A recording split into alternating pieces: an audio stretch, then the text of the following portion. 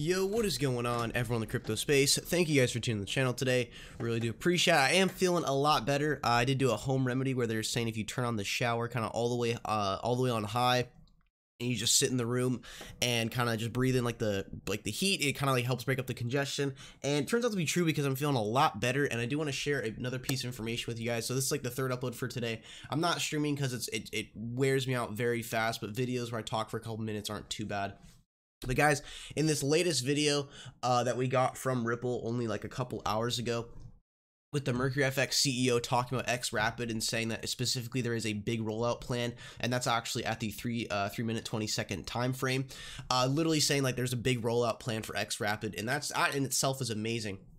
But one other thing he said that really captured my interest was that they are going to have 10 xRapid-enabled countries soon. Now I want you guys to go ahead and listen to this last bit of the video where he does state this.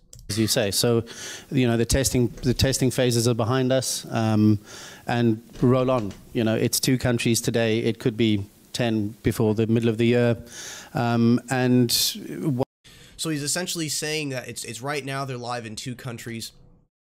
Which is Mexico and the UK, and he did explain through the video that they do want to expand to the Philippines, Canada, Japan, and the Middle East. But he did say that before the middle of the year, by the middle of the year, they might be live in 10 countries, and he seems pretty confident when he does say this. And by the way, this actual conference took place about 2 weeks ago, but the videos just came out today. So it's really interesting to hear him say that they're only live in 2 countries now, but in the next like 2 months or so, they're gonna be live in 10 countries. And remember how he really emphasized the fact that the testing phases are behind them. They're on the rollout phase now.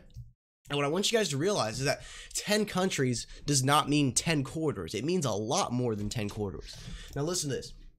I only have 6 countries down, but this is just enough to make my point clear. So you have the US, Mexico, Philippines, Canada, any Middle East country, for example, and Japan. So now, I want to make this very clear. This is not a corridor. That is not a corridor. One currency by itself or one country by itself is not a corridor. This is a corridor where it's a connection between 2 fiat currencies. Now check this out.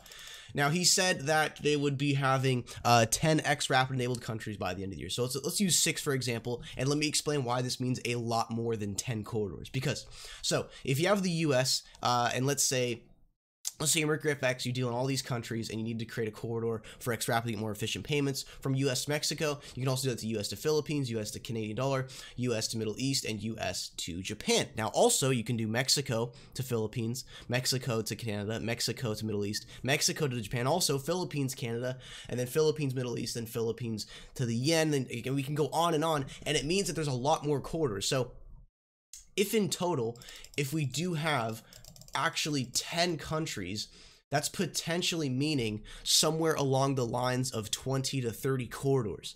So it's not just 10 corridors, guys. It's a lot more than 10 corridors, and he's planning to have 10 xRapid-enabled countries under Mercury FX, and therefore that's a lot more than 10 corridors. That's more along the lines of 20 to 30 corridors with just one company. And guys, it's honestly fantastic news that he also states that there is a big rollout plan for xRapid, and I believe that's going to hit later this year. Now, final thing I do want to touch on, which I saw on Twitter this morning. Last time I did talk about this was a couple of months ago. 4 months ago to be exact. Uphold came out with their interest rates with CredEarn, and they partnered with them. And, Uphold is a reliable exchange. They are partnered with, they are invested. Barry Silbert's invested in them. I believe Accenture is invested in them. They did hold like a $60 million Series B funding round a while ago, so they are like a reputable exchange and stuff like that. And then Cred came out and said that if you join Uphold now to access the following interest rates with CredEarn, that you can get 9%.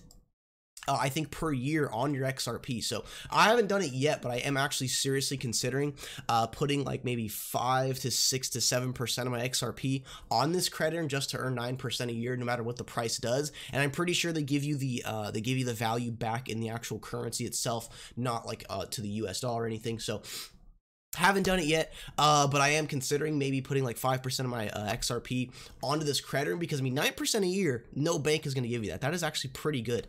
So if you guys want to do that, check the link in the description. It's the Uphold link specifically. And if you sign up with my link, you get $10 if your account has like more than $100 on it. I get a little kickback as well, helps me out a bit while I'm here under the weather. So yeah, really interesting. 9% per year on XRP. That's pretty good. Again, haven't done it yet, but I don't know, maybe putting 5% of my XRP in there won't be the worst idea in the world. So thank you guys for tuning this video today. Again, link in the description if you do want to sign up for Credit Uphold, and I'll see you guys in the next one.